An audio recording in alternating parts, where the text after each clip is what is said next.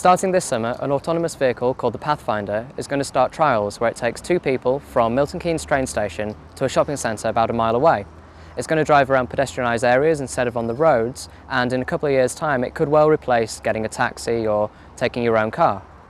We've come to the Imagine Festival in Milton Keynes to find out more about the future of autonomous vehicles on the UK's roads.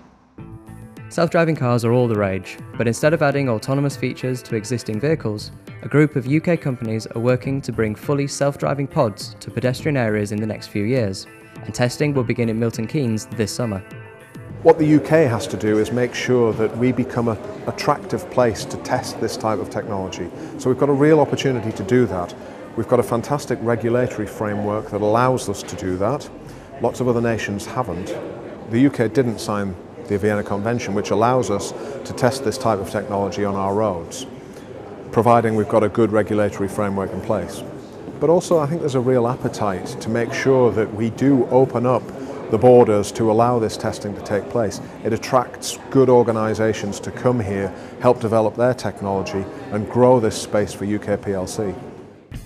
The programme will take many small steps over the coming years, and the goal is to have a fleet of pods which will be hailed via a smartphone app and used to collect people from Milton Keynes train station and take them to a shopping centre 1 mile away. But when will this dream become a reality? Probably not that too distant in the future. So this work, you wouldn't be able to do that with this particular programme. So this one programme is going to go on for a year or so, and the idea is that it wouldn't be the main aim of the programme to work on the mobile technology for ordering a vehicle. However, the ambition with the next programme on from Lutz Pathfinder, which is a programme called UK Autodrive, very much is the ambition that we enable the technologies to not just allow the vehicles to operate, but if you want to get in one, you can order it and it comes to get you and it takes you where you want to go. Plus the ambition with that particular programme, where there's going to be 40 of these pods operating in Milton Keynes, is that we would try and, at the end of the trial, make sure that there isn't a driver in the vehicle, that there is purely autonomous driving taking place. If all goes well with the Pathfinder project, UK Autodrive will switch up a gear and work to bring automation to regular cars, before developing systems where vehicles can communicate with the cities around them.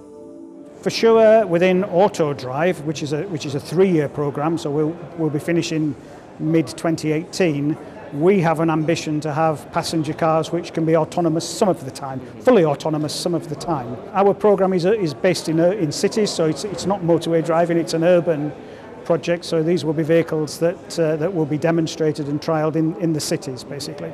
And there will always, we always recognise that there will be some conditions in which the vehicles won't be capable of being fully autonomous.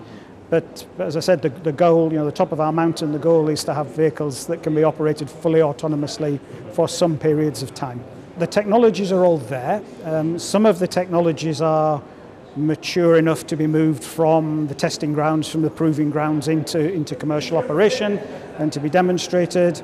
Other technologies around the communications side are waiting for some enabling infrastructure to be in place potentially.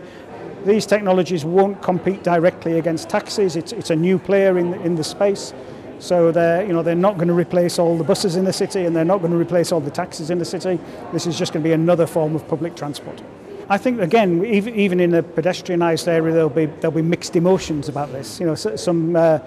Some groups, some stakeholder groups are very frightened about this idea. They're worried about additional vehicles on the pavement. But then other stakeholder groups think this is a great thing to have because it will enable them to be more mobile than maybe they are at the moment. A crucial part of developing autonomous cars is teaching them how to interact with an environment built for humans. This is where advanced artificial intelligence and deep learning come into play. The road environment is set up for humans. If you take a radar bounces off metal. Not everything on the roadway is metal. There might be plastic bollards and what have you. So the road environment is fundamentally set up for a human driver. Our system, as a deep learning neural network, is delivering machine vision rather like a human being. We're teaching the computer to see, and we're teaching it to see the sorts of things that we're looking for. We're looking for objects of interest, we're looking for pedestrians, we're looking for bollards, we're looking for traffic lights. So absolutely, it's all about seeing like a human being almost, and interpreting its environment like a human being.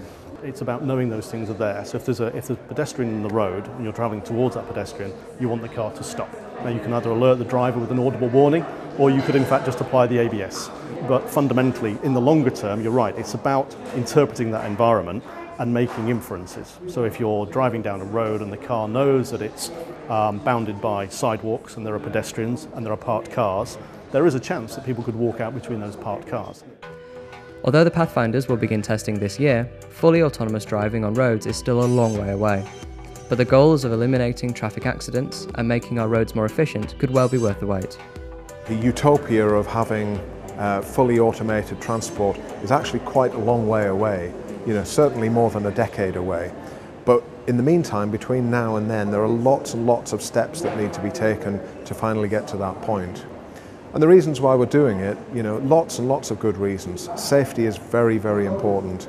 Something like 2,000 deaths a year, 95% of them caused by human error in the UK alone. If we can reduce those numbers, then we're seeing lots and lots of benefit.